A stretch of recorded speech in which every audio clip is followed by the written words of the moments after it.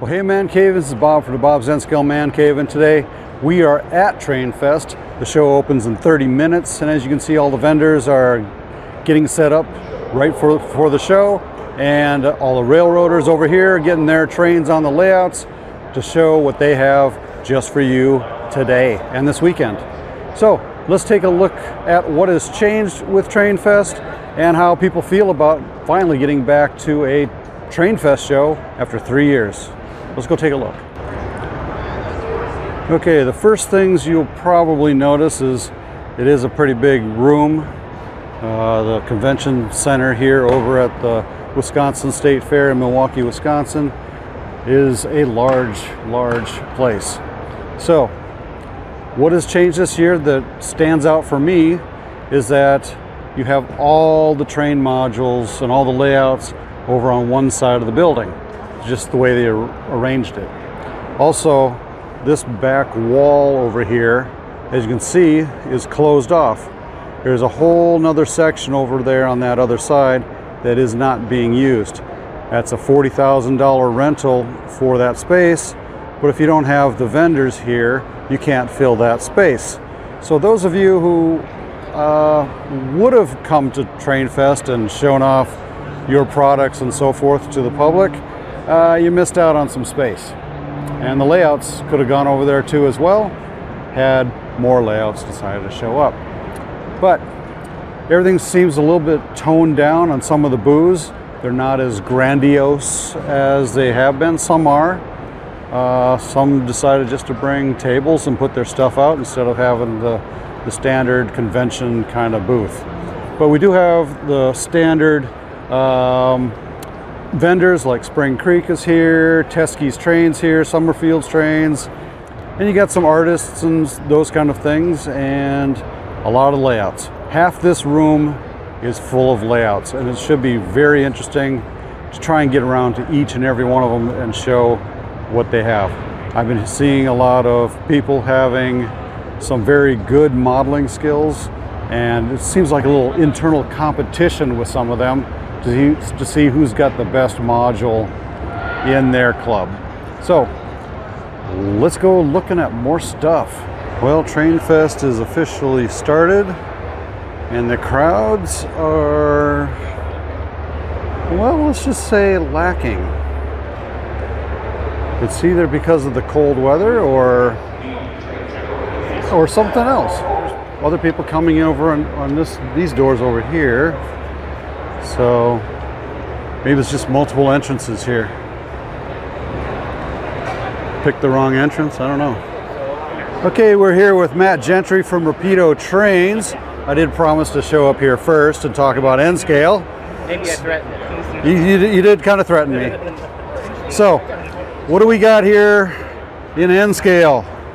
Well, we have a lot of new first samples, including our first samples of the NSC 73-foot center beam. Multiple variations. You can see we've got different top trusses and different deck configurations.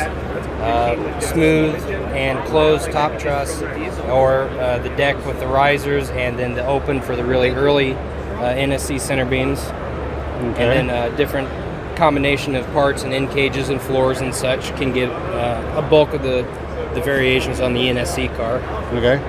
Then we have our first samples of our Santa Fe RR56 reefer in N-scale. Pretty straightforward. It's basically the HO car scaled down. Right. We have included 2 roof hatches with this.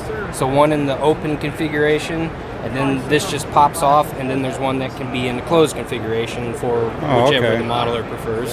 Yep. And then we have our first sample of the Procore built 5820 cubic foot plastic pellet hopper. And then again, this is just a scaled down version of the HO car. And then we're also doing the special demonstrator solid blue color body car for Spring Creek, like they did the HO car. Oh yeah. So it's an exclusive to Spring Creek. They'll have to get it through them. Good thing that they're here too, to come see it or give opinions. Absolutely. Get your pre-orders. They can get it there at the booth. So. Okay. And then this is our brand new sample, new for this weekend even, is the N-scale barrel ore cars. They were wildly successful in HO, Right. and of course all the N-scalers were, hey, let's do it in Yeah, N-scale. where's mine? Where's So, mine? Yep. Here we have it. Cool. Both the short version and the long version, and then the paint schemes will mirror the HO release that we did. Cool. Too. We have our production samples of the AutoFlood 3. Those are in North America. They should be arriving at the warehouse in Markham in the next couple of weeks and should be shipping out late November, early December. Oh, cool. And then the last in-scale new sample we have is the FlexiFlow, the New York Central prototype car. Pre-orders are still open on those, and those should be closing here shortly. So get your orders in. Cool.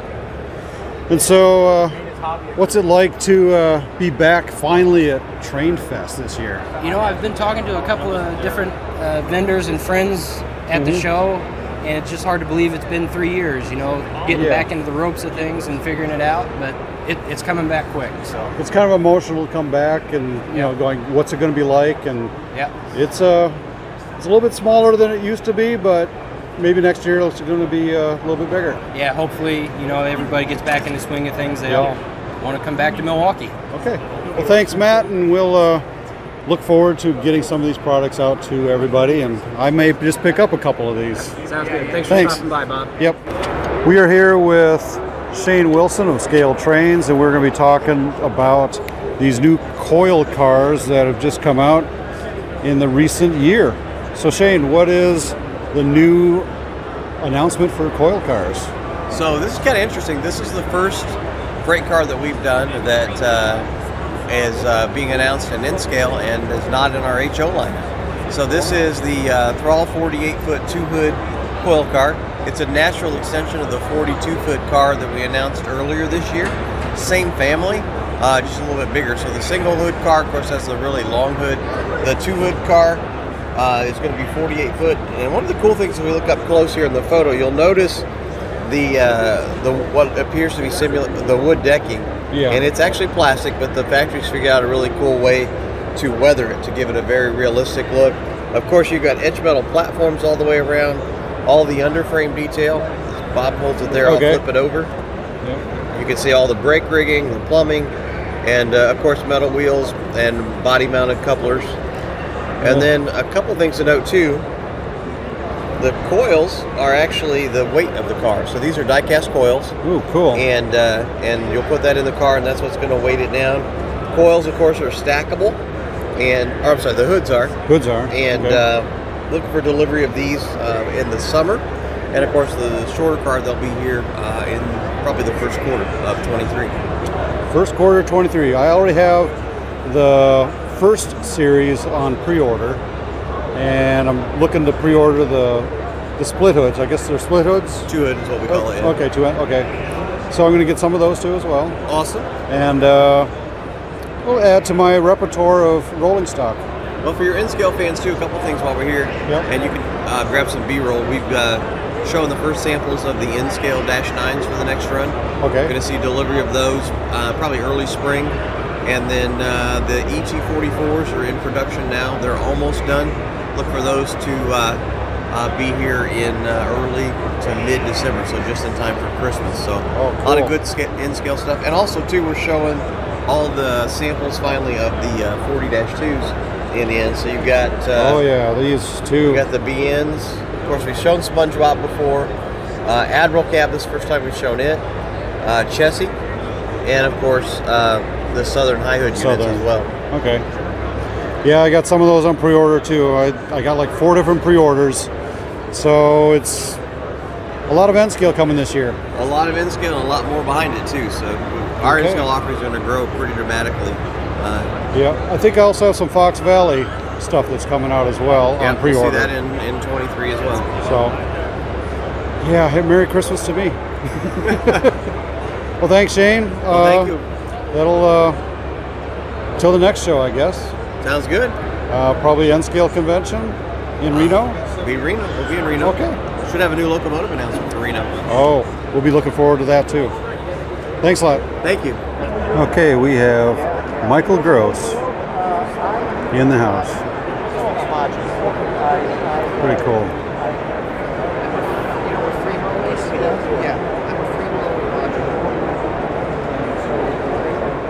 Okay, we have a model train show and everything else, but why do we have universal windows and trains all mixed in together? Kind of strange. For those of you who understand the big yellow legal pad with microtrains, there it is in operation.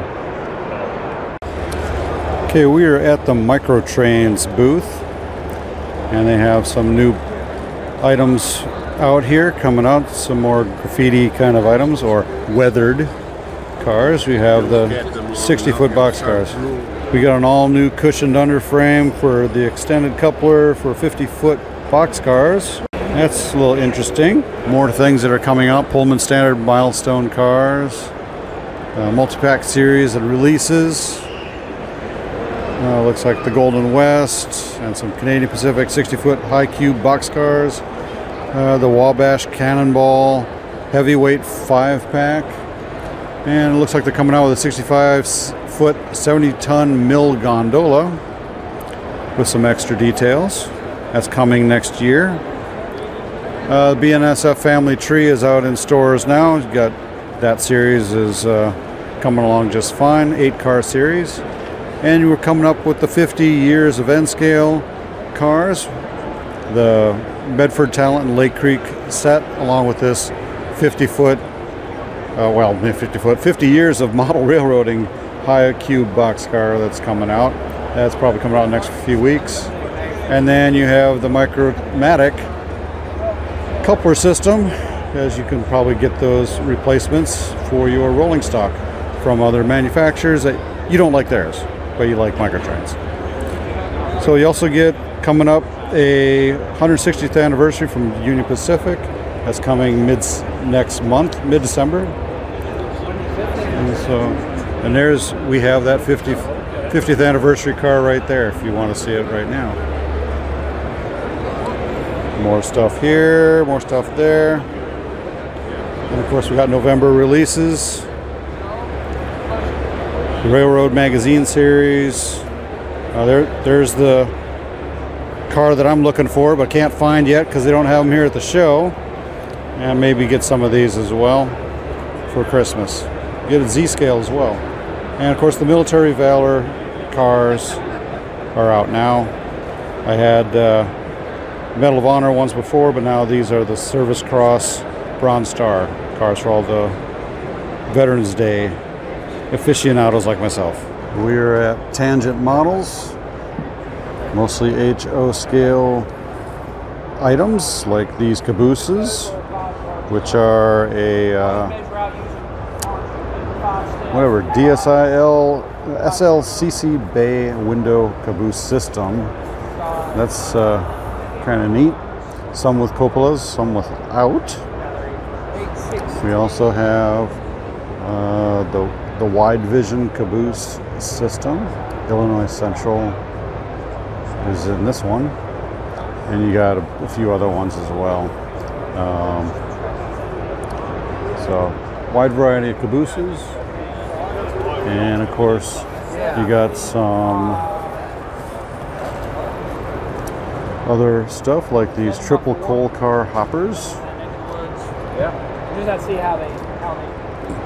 Various versions from Sioux Line 1972 through today, standard Pullmans, and you got these 50-foot box cars, high cube, and some coil steel gondolas. And you also have some double plug box cars, the 86-foot high cube quad plug doors. These are monsters. Monsters. They look like auto racks, but they're not. You got some smaller, normal sized box cars there, 40-footers, some gondolas, and of course you have some accessories like wheel sets to replace your locomotive rolling stock, or just plain rolling stock. So we're at the Soundtracks booth, and they have this thing called Blue Nami. It's basically Bluetooth controlled trains, and you can put this on your iPad or tablet of some sort to run your dead rail trains. Like this particular Lego train is just running, or can run, without it. So it's pretty neat. Or you can run your actually powered trains as well.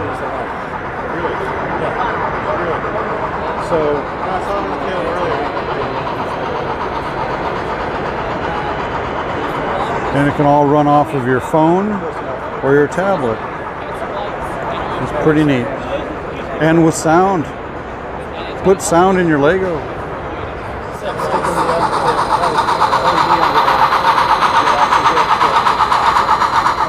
Okay, now you're running that orange one. So you want to go faster, you turn this up, and you change directions, you push this button, and then you want to blow the horn, push that. There you go, have fun. Why don't you move it forward?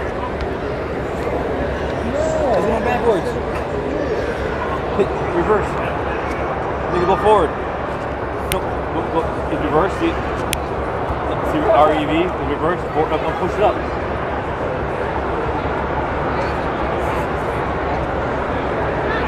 And trains are moving. You see it's moving. You make it a little faster? Here, push that horn. Go by you. Hit it again. That's the bell. Horn's the one right here. Is that pretty neat? Make it faster. We have a BLI Big Boy that's coming in with smoke, coming real soon. I have that one on pre-order, 4023. Hard things to We got some find. Rolling Thunder sound, as you can hear that. And we have UP. We have some coal cars, box cars, some electric engine type things here, some prototype models here for BLI, and some other N-scale versions that they have as well.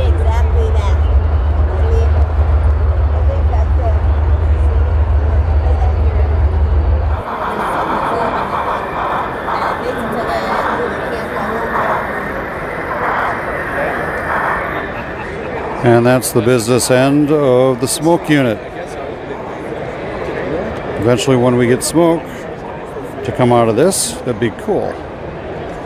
And this is how you fill that with smoke. You need a little syringe to get it in there.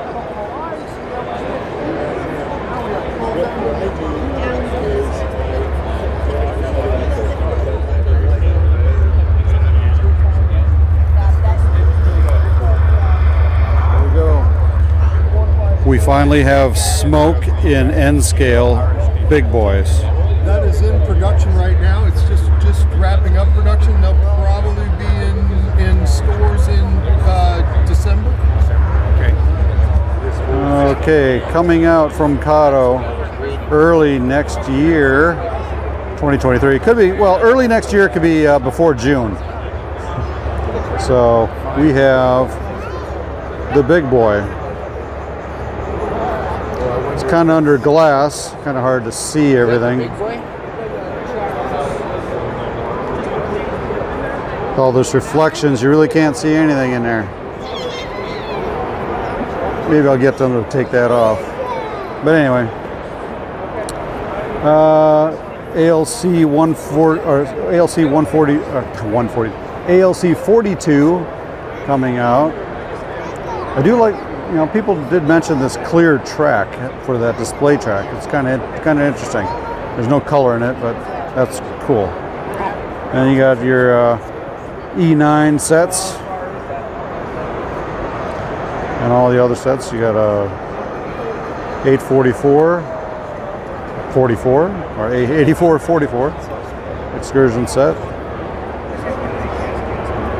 And the Greyhound scheme, and then Milwaukee Road, all those things that have come out in the past couple years.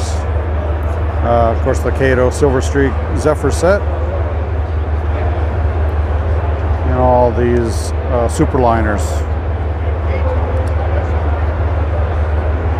And P42s.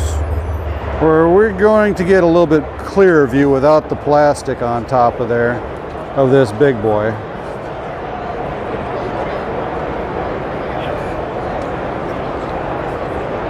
It looks like they still need some more work on the parts. I don't think they have a silver smoke box on an actual big boy, but that's got to turn black at some point. So slowly but surely it'll get done. That'd be kind of cool. Okay, new from Cato in HO scale is this extending track. And it just slides back and forth and extends back how you want it. The other thing I like is that you don't need the insulated. As you can see, that's how it works.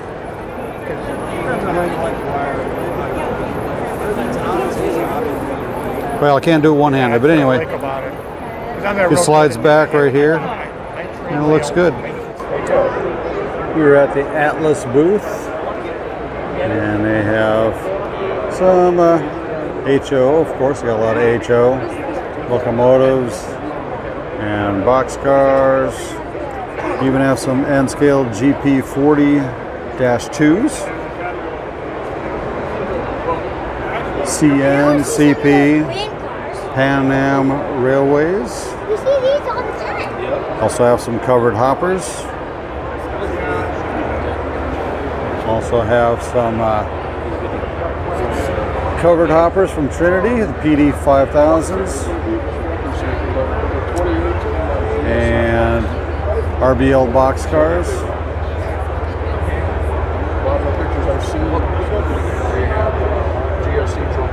Okay, when I was a kid, this would have been awesome to have underneath the tree or in my room. A glow-in-the-dark passenger train set with glow-in-the-dark track. What more could a kid want? Magic re-railer. Just put in light. If you turn all the lights off, you can find the Atlas booth, that's for sure. Then you can get the original passenger train set without the glow in the dark. Pretty cool. We're at the Spring Creek Model Trains booth, and it looks pretty busy in here today. Got some 3D print things here, along with lots and lots of people.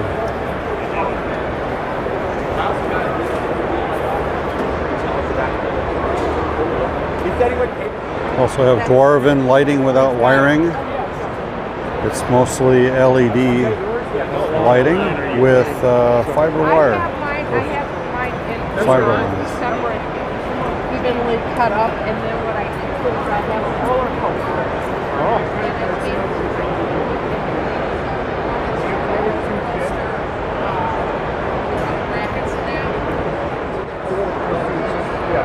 All you gotta do is touch that, and the switch switches.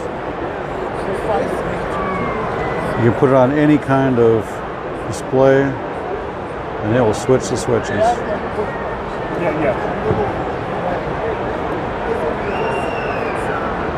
Using the touch toggle matrix. Pretty cool.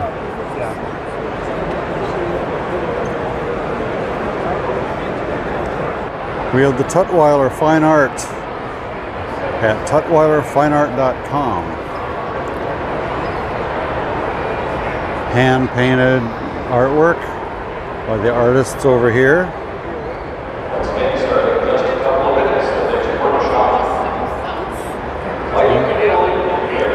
Got a Star Wars themed train related painting there.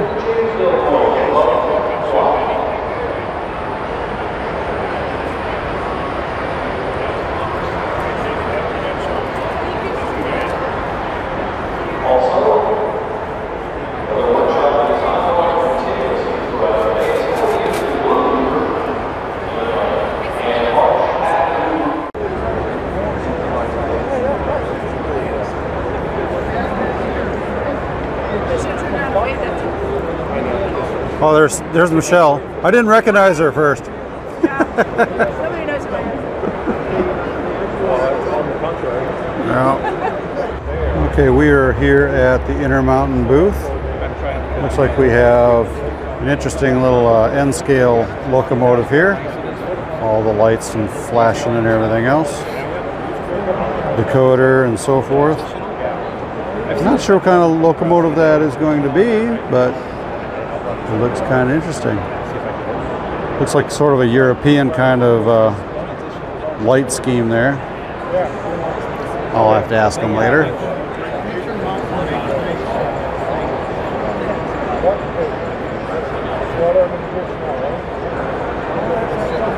Got new tooling on tri-level auto racks.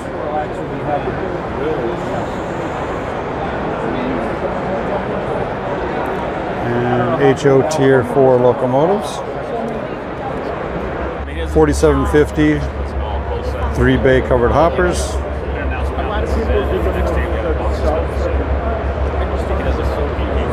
And stock items and HO and so forth.